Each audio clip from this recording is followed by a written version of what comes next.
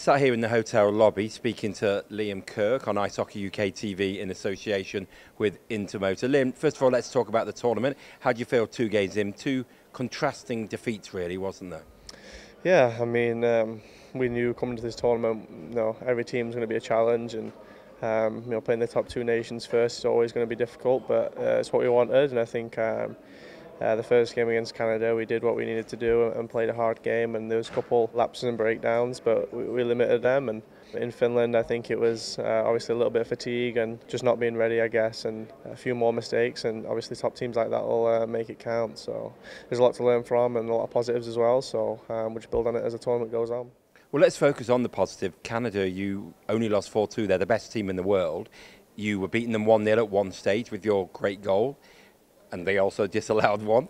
But also, the fact that you pulled the goalie late on, you were close with one of the best teams in the world. How much progress do you think that takes from, example, 2019 when you were a lot further away from them?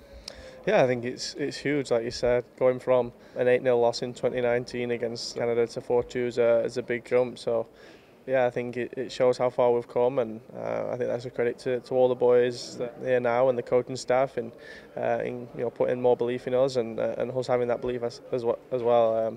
You get that from obviously playing and building confidence at this level. So the fact that we've managed to keep that game as tight as we did, it's a huge achievement. I think at other tournaments at the top level, especially if you think back to 2019, a lot of focus was on the France game. That's the game you're aiming for. I know we still need to look down the road to know that there'll be the games you've got to win, but is there also this feeling now that you can and should be looking to take points off other teams?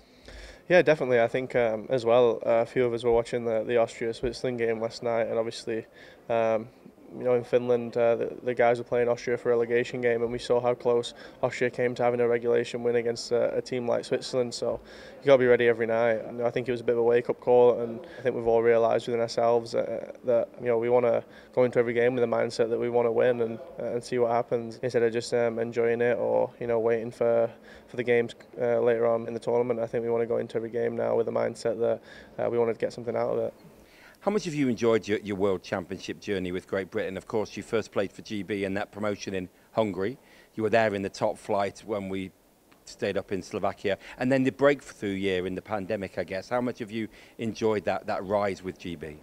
Yeah, I was very fortunate enough to come in at a real great time. They went the promotion in Belfast, and then being a young guy going into that tournament in Hungary, I was just kind of taking it all in, and the mindset then was they wanted to avoid relegation, so to go in and to keep winning games and to be a part of that gold medal and promotion to the top flight was something truly special. And yeah, and just to see where we've come from avoiding relegation in France to truly believing that we belong at this pool, and having a big tournament in Latvia, and the games we won there, and some overtimes, and even in Finland, I wasn't there, but watching on TV you could see how well the boys played, and how a couple of games, if we got the bouncers, could have gone the other way for them. So yeah, it's awesome to be a part of this group and to see how far we've come. I know this team always talk about team first and you're a close-knit group, but how much did it mean to you to be that leading goal scorer in that one in the pandemic year when you played behind closed doors? Yeah, it's a weird one. Obviously, I knew going into that tournament that it was going to be not make or break, but a big moment for me in which way my career was going to go. And I knew I just wanted to play the best hockey possible. I definitely didn't go in thinking I was going to be a top goal scorer or even score more than 1 or 2 goals. But yeah, I just wanted to play hard and do what I could to help the team. Obviously, there was no pressure of relegation as well at that tournament, which might have helped, but yeah, it was a nice feeling and one that I didn't expect.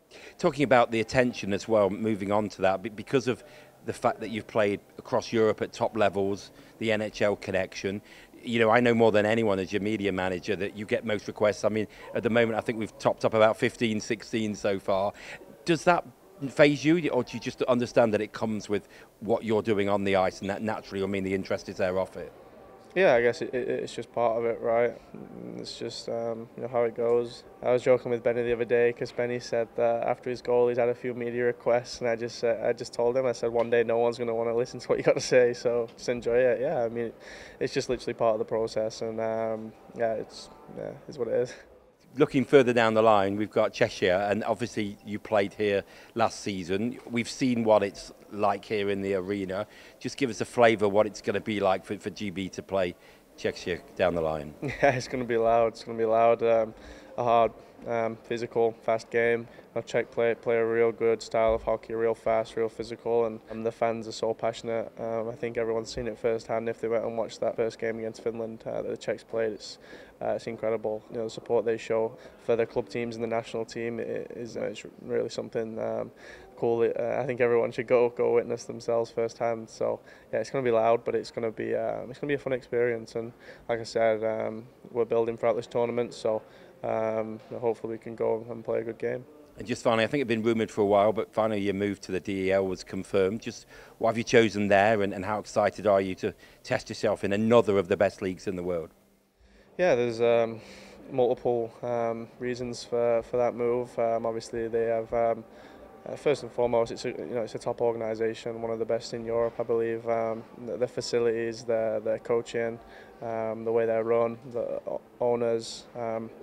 Obviously, the connection with Danny there, the strength and conditioning coach is a huge one for me. Lifestyle city, there's so much that goes towards it. But obviously speaking to the coaching staff and the role they see me in, and the way they think they can help me take my game to the next level is a big, probably one of the biggest factors in that decision. So yeah, I'm looking forward to getting there. It's going to be really exciting, and just hoping we can get the Steelers in the CHL draw. Yeah, that would be great. Brilliant. Thanks for joining us. Thanks.